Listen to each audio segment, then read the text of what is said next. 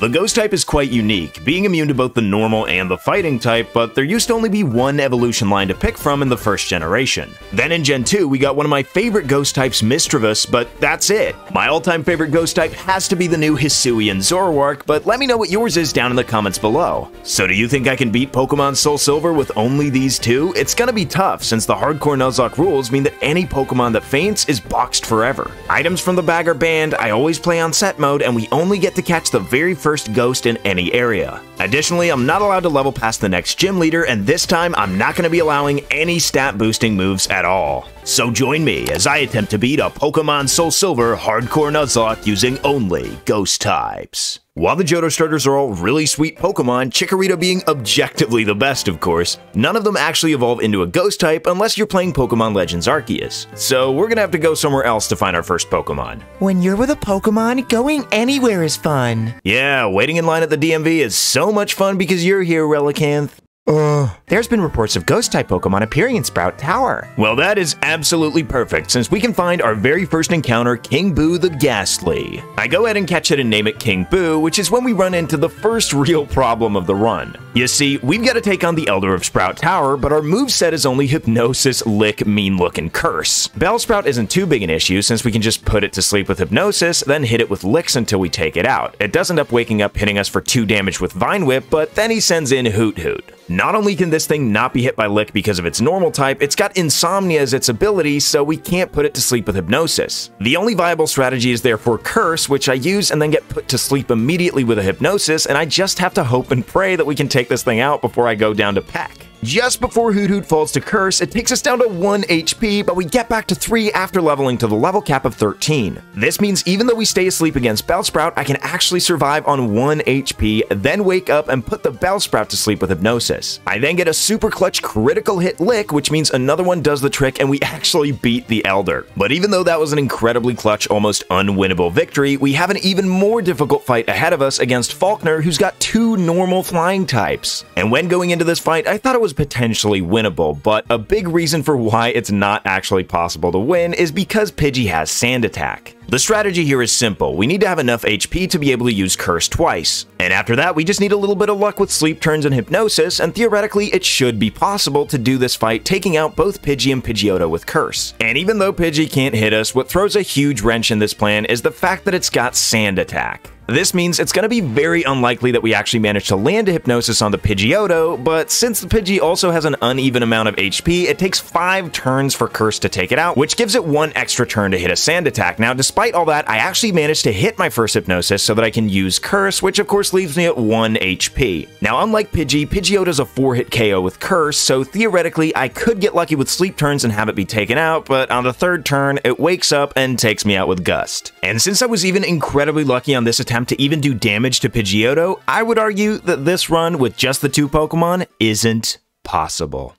Or is it? You see, Heart Gold and SoulSilver have the mighty Pokewalker, and on my Real DS, I have access to a couple of event routes, the Rally and the Winner's Path, which I of course have access to on my very much as Real DS this run is recorded on. This feature will get us access to both Sableye and Duskull before we beat the Elite Four, and a couple more encounters during the post-game. However, since you get Sableye at level 15 through the event, we can only actually use Duskull, and even though we have another Pokemon, the fight with Falkner isn't going to be that much easier. In fact, by my calculations, it's only just potentially possible. So after going through the beginning of the game, once again capturing myself King Boo number 2, it's time to face the flying type gym leader Falkner. And what you'll notice is that Duskull doesn't actually have a single move that can hit normal types in its moveset either. The big advantage is that Duskull actually has Disable, so we can disable the Sand Attack and freely swap out into Ghastly. And now that our accuracy can't be lowered, we can go for Curse and then pretty reliably hit a Hypnosis to put the Pidgey to sleep. After a couple of turns of Curse, I decide to swap out into Duskull again to avoid Sand Attacks. Then after being hit by Curse a 4th time, the Pidgey is no longer disabled and of course wakes up and uses Sand Attack just to spite me before going down to Curse. And this is kind of a big deal since Disable can miss and we have to disable the Pidgeotto's Gust in order to win, but fortunately we actually get off the Disable, which means we can freely swap out back into Ghastly. My first order of business is to go for Hypnosis to put the Pidgeotto to sleep so that we can freely go for a Curse and hopefully get a few free turns of damage. damage. Since Ghastly is currently at the mercy of Disable, I decide to swap out back into Shy Guy as the Pidgeotto goes down to half health from Curse. Then after one more turn of Curse, the Pidgeotto wakes up and goes for Roost, but I manage to land the Disable, which is critical since it's the only way this Pidgeotto is going to be able to heal. And so after being hit by a couple of gusts and waiting it out, we finally managed to take out the Pidgeotto with Curse and beat Faulkner. I honestly can't believe Faulkner was difficult. Now that I finally seem to have remembered to update the attempt meter, we get our third encounter, Nabbit the Sableye. What? We broke up a while ago. Guys, I really don't want to be here for this awkward relationship moment. What is going on? Anyway, our next obstacle is going to be Bugsy, and he's not nearly as difficult as Faulkner. The only moves on his entire team that can hit ghost types are U-Turn and Poison Sting, neither of which are effective at all against Ghastly. So I hit Scyther with 2 Nightshades as it heals up with Citrus Berry, and then U-Turns out into Kakuna, which just gets destroyed by a few Nightshades, after which I destroy the rest of the entire team. And as easy as that battle was, after it, I make a fatal mistake and run into my rival, McFart. Tell me something, will you pull my finger? Dude, you are so immature. Thought I was gonna have a rough go of it versus Quilava, but Nabbit actually can't have its accuracy dropped by Smokescreen, so I can just take it out with a few Nightshades. Arriving in Goldenrod, I get offered a job at the radio tower. Today, coming to you live from the Goldenrod Radio Tower to talk about extreme water sports, this is the Golden Shower Hour. Wait, who was it that named this show? You know what? I think I'm gonna be sticking to the gym challenge, and our next opponent is Whitney and her infamous Miltank. And even though we have ghost types, Miltank can hit us with Stomp because it's got the Scrappy ability. Oddly enough, after going for Fake Out and Headbutt, Whitney actually withdraws Clefairy and I headbutt the Miltank instead. I swap into Shy Guy, who takes a massive amount of damage from Stomp. I risk both the crit and the flinch, heal up with my Citrus Berry, and manage to disable the Stomp, which is huge. I then swap in King Boo 2 with the intention of going for Curse, but I get hit by Attract and decide to risk it and manage to pull through, hit it with a Curse as Miltank starts to go for Rollout. I decide to swap into Nabbit since Rollout could be a massive problem if it isn't checked. I decide to go for Fake Out thinking it'll put it in range of Curse, but it survives on what must be 1 HP. Whitney then of course heals with a Super Potion as I hit it with a Headbutt. I then go for Protect to stall out yet another turn of Curse, and the next turn Miltank goes for an Attract, but Nabbit breaks through and headbutts our way to glory. Since Whitney switched, Clefairy's still in the back, but another headbutt seals the deal and we beat the normal gym. A higher level Pokemon doesn't always win. After all, it may have a type disadvantage. I don't think there's a single Pokemon that's the toughest. Yeah, no, there isn't like an obvious contender or anything. After my victory in Goldenrod, I head to the casino to pick up some TMs and make my way to Ecruteak City. And here, after kicking McFart's smelly butt, Ghastly gets to level 25, which means it evolves into a Haunter.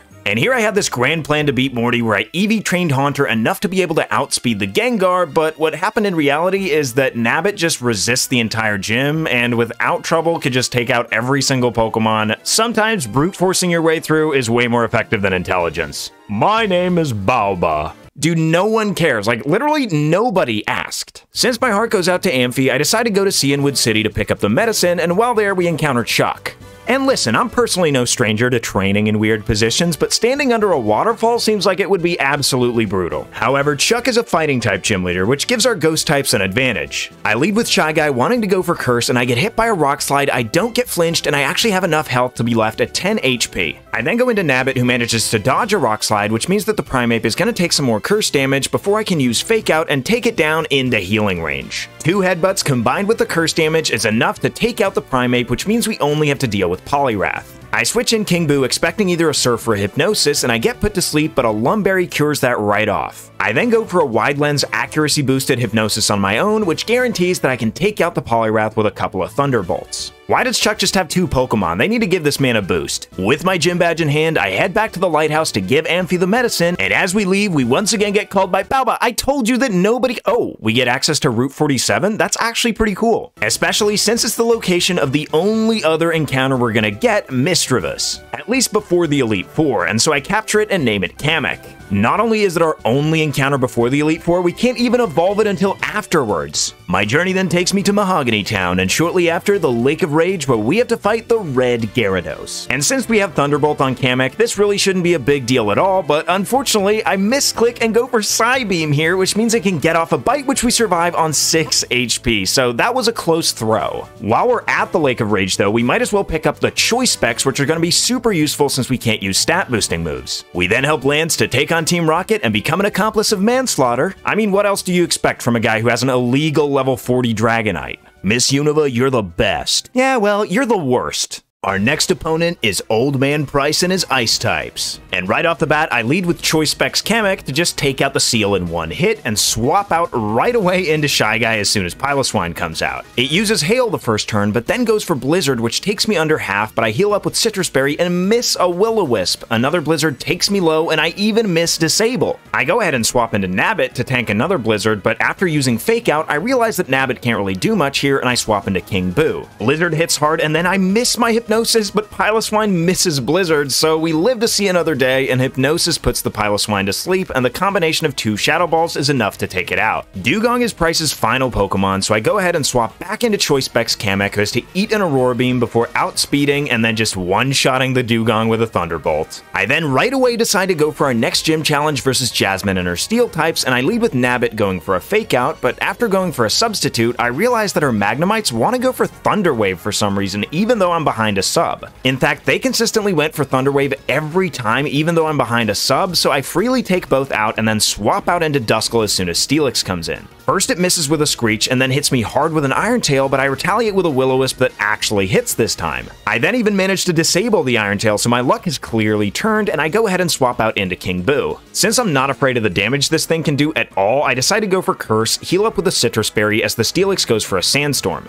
only to then get a critical hit Shadow Ball, rendering all my preparation useless. With Mischievous, I look good as a Rocket Grunt. Doing a Nuzlocke in Heart Gold and Soul Silver, facing Petrol can be kind of a gamble sometimes since he loves to go boom with all of his coughings and wheezing. However, that's not something we're going to worry about at all since we're using Ghost types, and on top of that, Choice Spec Psybeam just tears through his entire team. While fighting some Rocket Grunts, King Boo gets to level 37, and since I'm using the Universal Pokemon Randomizer to allow for impossible evolutions, it actually evolves into a Gengar. And it also so happens that reaching level 37 evolves Duskull into Dusclops. We then find and rescue the director in the basement. Where are my pants? And to avenge him, we take on Archer, who's pretty scary since he's got a couple of dark types. But King Boo easily handles the situation using Focus Blast, and we don't miss because of the wide lens. Our fateful journey then takes us through the ice path to Blackthorn City, where our next opponent is the final gym leader of Johto, Claire, and her dragon types. And Claire is a big step up in difficulty versus the last few gym leaders, but I lead off with King Boo and immediately take care of the Gyarados with a Thunderbolt. Next up, she's got a couple of Dragonairs that I deal with in the exact same way, putting them to sleep with Hypnosis and taking care of them with a couple of Shadow Balls. This leaves only the biggest threat on her team, Kingdra, and I have to put this thing to sleep, otherwise I could lose a Pokemon, but I miss Hypnosis, so the next turn I have to risk it and I end up hitting it.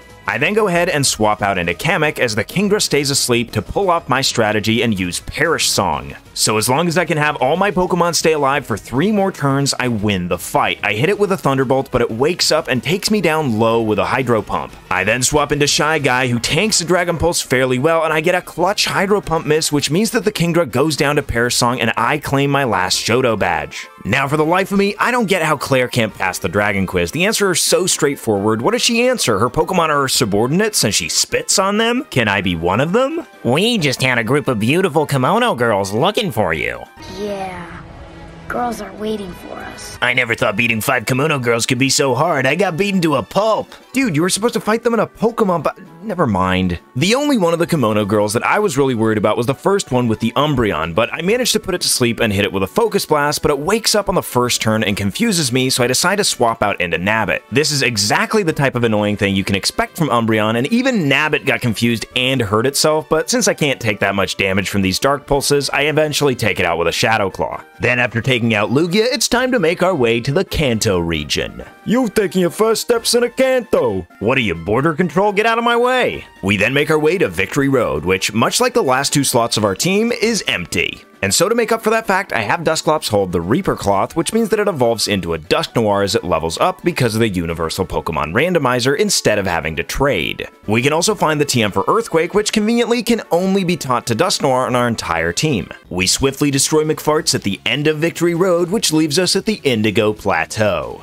Now the bad news is, we only have 4 Pokemon to get through the entire Pokemon League, but the good news is, we've got all 4 of them alive. Another piece of good news is that Will is a Psychic-type user, so Specs Shadow Ball from Gengar is going to tear through his entire team, so we can swiftly move on to Koga. Known mostly for his annoying evasion strats, this guy can be a real pain, but we deal with both Ariados and Muck with just Specs Psybeam. He does try to be sneaky with a Minimize, but we land the second Psybeam and take it out, and in comes Crobat. It of course goes for a double team, but I hit the Psybeam the first time, and the second time I'm not as lucky, so not wanting to risk a crit, I swap into King Boo, who misses his first Thunderbolt, but the second time we land the hit and get rid of this annoying Crobat forever. The next Pokemon is Venomoth, who's guaranteed gonna go for a Psychic, so I go ahead and swap out into Nabbit, who of course has the immunity. Realizing this thing can barely touch me, I go for a substitute, and Venomoth tries to go for Toxic for some reason. I don't understand why the AI is fascinated by going for status moves when I have a substitute up, but it makes for a lot easier gameplay. Forretress then comes in, and this thing only has Explosion and Swift to attack, so it can't hit our ghost types at all, so I'm free to use Perish Song and just swap out into Dusknoir, wait out a couple of double protects, and eventually Forretress's song comes to an end and we've defeated Koga. And so we take on Bruno, the man with more brawn than brain. And his Hitmontop can't actually hit the half of our team that have Levitate as their ability, since it's got Dig, Fighting, and normal moves. And so a second Psybeam takes it out, and in comes Hitmonlee, and Psybeam does a little bit over half as it goes for a Swagger, which confuses me, but I've got the Lumberry to cure it. I then get a super low roll that doesn't take out the Hitmonlee, and it crits me down to 2 HP, so I decide to go for another Psybeam as Bruno uses a full restore, and then swap out into King Boo, who can tank a Blaze Kick fairly well. I take it out with a Shadow Ball, and in comes Hitmonchan, which I hit with a Shadow Ball as well, as I get hit by Ice Punch and take it out with another one. Onix is up, and this thing really isn't a threat, so I see it as a perfect opportunity to swap into Shy Guy as it misses a Rock Slide, and I can just go for a couple Earthquakes to take it out, as it does pitiful damage to me with an Earthquake of its own. This leaves only his terrifying Machamp, and it goes for a Rock Slide the first turn, which flinches me, but luckily a Citrus Berry keeps me healthy enough to tank another one, and this time I don't flinch and manage to hit a Will-O-Wisp because of no guard. I then swap into Nabbit to see if I can stall this thing out, and at first it's looking pretty good, but a Citrus Berry means that I have to do way more damage than I thought I would. I also thought Bruno only had 1 full restore, but since he has 2, after the burn damage, it puts him in range to where he's gonna use it. This is incredibly bad since it gets rid of the burn, but my second Shadow Claw actually gets a lucky crit, which means that we can outspeed the next turn and just take it out with a final Shadow Claw. And where we got out lucky in that fight, this one is a whole different story versus the manager's nightmare. I begin by putting Umbreon to sleep and of course miss a Focus Blast and proceed to hit one the next turn, but it doesn't quite take it out, and Umbreon wakes up and of course goes for Double Team, but we can hit through with a Thunderbolt. Murkrow suffers the same fate, and then it's time for Houndoom, and since I'm holding the Colbur Berry, I feel confident going for 1 Thunderbolt, but it doesn't do as much damage as I was hoping for, so I swap out into Nabbit. And Nabbit takes way too much damage from Dark Pulse, using Fake Out only to give the Houndoom more health with Citrus Berry and ultimately being taken out. Since I put a Colbur Berry on Shy Guy, we can at least tank a Dark Pulse and take this thing out with an Earthquake, but losing Nabbit right here at the end before the champion is such a big deal. This Gengar isn't a threat at all, but I disable its only Ghost type move and we can just knock it out with a Shadow Ball. This leaves only Vileplume, and Shadow Ball does massive damage as it paralyzes us with Stun Spore. Since I resist Petal Dance though, I'm really not afraid of this thing at all, even though I'm at pretty low health, and I can just take it out with another Shadow Ball, leaving us with at least 3 Pokemon to face the champion with. And so the time has come to take on the criminal warlord himself, Lance. I sat for about an hour building as good a strategy as I possibly could, and even then, we still have to take chances. But with the Life Orb that you find in the Ruins of Alph and the EVs that I got for Haunter to face Morty's Gengar, we can outspeed Aerodactyl and Charizard, one-shotting them with Thunderbolts. Here's where the gambling starts. We put the Dragonite to sleep and then start hitting it with Shadow Ball, just hoping it doesn't wake up. And after the second Shadow Ball, Dragonite stays asleep, so I can take out the level 50 Dragonite with a Shadow Ball and do the exact same thing to the next Dragonite coming in. This one only takes 2 Shadow Balls to take out, so it requires less luck for me to take it out, but for the final Dragonite, I didn't want to risk it. I'm definitely going to need Gengar if I want to get through Kanto, so I swap into Kamek, who dodges a Blizzard, which means the Focus Sash is intact and we can survive the Dragon Rush, not flinch, and hit it with Perish Song. This means we might be able to keep Kamek, so I swap out into Shy Guy, who gets hit hard by Dragon Rush, but Citrus Berry brings it up to where we can live another one. I use Protect to stall for another turn of Perish Song, but then I go for an Ice Punch, and the Dragon Rush takes me down to 3 HP, I flinch, and the Perish Song takes out the Dragonite for the win. And I can't believe that I managed to get to this point in the game with 3 members still left in my party. But even though we've become the champion, our adventure isn't over yet because Professor Elm gives us the ticket to go to Kanto. And so we set sail on my favorite form of transportation, arriving in Vermilion City. And now that we're finally in the post-game, we can get our next 2 encounters, Peach from the Icy Mountain Road, and Piranha Plant the Spiritomb, who's immediately added to the team, but we're gonna have to wait until we can get a Frostlass for Snorunt. I then do my best to dodge the biker gangs to arrive in Fuchsia City. But before challenging the gym, I go back to the Pokeathlon, which now in the post-game actually just sells Dusk Stones so that we can finally evolve Misdreavus into a Mismagius. I then commence the hunt for the Kanto badges by sweeping through Janine's team with Choice Specs Psychic. And Sabrina is soon to follow, getting wrecked by Specs Shadow Ball. We then start to investigate exactly what the heck is going on at the— I'm ready to blast something! Oh boy, I think Karen got here first. Oh, I guess this guy stole the part. Can't believe Lance kept one of you guys alive. Not now, Mom, I'm fighting crime. Gotcha. We then proceed to ruin Misty's date, then her team, and probably her whole day. I then find out that Lieutenant Surge has a not-so-shocking weakness to Earthquake. Oh no, we've been off the air since the power plant shut down. All my efforts to start this station would be wasted if I can't broadcast. I'll be ruined. Buddy, I know what you mean. I've got a YouTube channel with live in the name, and I'm barely ever live. More streams on Twitch coming soon. Probably. My next move is stealing the leftovers from the Snorlax blocking the way. A bunch of Diglett popped out of the ground. That was surprising. You're surprised by Diglett. In Diglett Cave? Either way, we make our way through without surprises and take out Brock to collect our next gym badge. It's an earphone contest. The winner even gets to eat for free. That's just a dream come true. Okay, Maylene is my kind of girl. But you know who isn't? Erica. So I take her out and claim her gym badge for my own. Do you put a lot of thought into naming your Pokemon? I mean, yeah, I generally stick to a theme, and sometimes it takes several hours to— There's Speary, a Spearow, and Ratty, a Rattata. Okay, you guys clearly don't. What the fuck? Anyway, serious question. Why have they rebuilt a Pokemon Center on Cinnabar Island if there's nothing else here? Like, why would anybody go here? Honestly, the Kanto badges have been pretty easy to collect up until this point, and even Blaine gets absolutely humiliated. I feel so sorry for Blaine. He lost his gym. Not only that, he lost his home, his hair, recently his dignity. I feel sorry for him too, to be honest. But now that the easy fights are behind us, it's time to take on the final gym leader of Kanto, Blue himself. And I start out the fight by annihilating Executor with a Shadow Ball as Arcanine comes in and I put it to sleep with a Hypnosis. I then go ahead and swap into Shy Guy, but this is pretty risky since if Arcanine ever wakes up, we take massive damage from a Flare Blitz, but what ends up happening is Arcanine is a sleepy boy and we just get to take it out with a couple of Earthquakes. Next up is Rhydon, and getting crit by a Stone Edge would be absolutely crippling, and our Earthquake doesn't even do half, so 2 Earthquakes puts it in healing range, so I decide to swap out into Kamek. I know I can survive 1 non-crit Stone Edge here, so I go for the Shadow Ball, but it actually misses, so we can take it out, and in comes Machamp. Since we're at full health, I decide to risk the Stone Edge crit again, and it doesn't get it, so I can take the Machamp out with another Psychic. Gyarados, of course, gets destroyed by a Thunderbolt, and in comes the final Pokemon, Pidgeot, which doesn't quite get KO'd by a Thunderbolt, but goes for Whirlwind and swaps us out into the perfect Pokemon King Boo. This means we can finish things up with a Thunderbolt and move over to Gramps' house to pick up Rock Climb.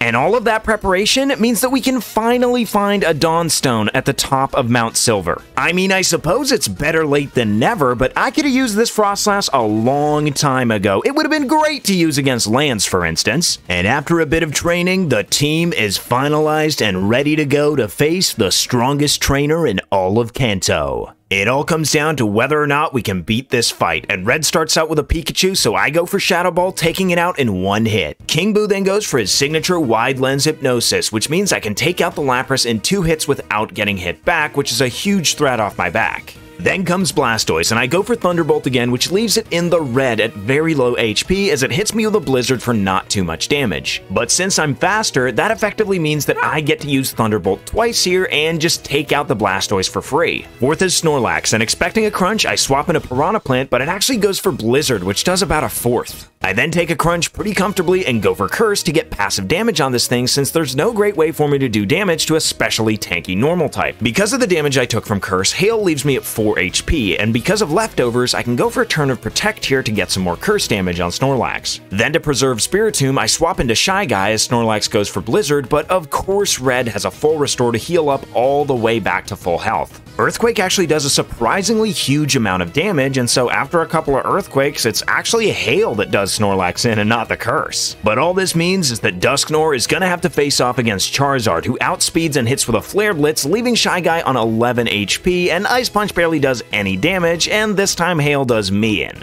However, I can now freely swap in Kamek, outspeeding and taking out the Charizard with a Thunderbolt. I then go for a Perish Song as Venusaur goes for Sleep Powder, and since I have 4 Pokemon left, even if it took one of my Pokemon out with every hit it had, I'd be guaranteed the win. At the end, I even kept going for Destiny Bond if this thing tried to go for a move that could take me out, but all it's got is Giga Drain, which means that in the end, Perish Song takes out the Venusaur and I claim the victory over this run. And so that's how I beat a Pokemon SoulSilver Hardcore Nuzlocke using only Ghost types. And I thought this would take me way more attempts than 2, and I actually only had the 2 deaths to boot. So let me know what you thought about this video down in the comments below and recommend what challenge I should be doing next. But until we see each other next time, have a good one.